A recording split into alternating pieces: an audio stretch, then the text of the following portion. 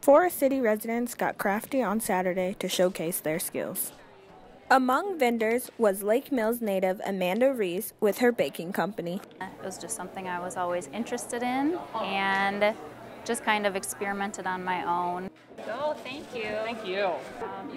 Another local vendor who was present on Saturday was Essential Oils member Terry Van Howe. I'm very enthused about Young Living essential oils.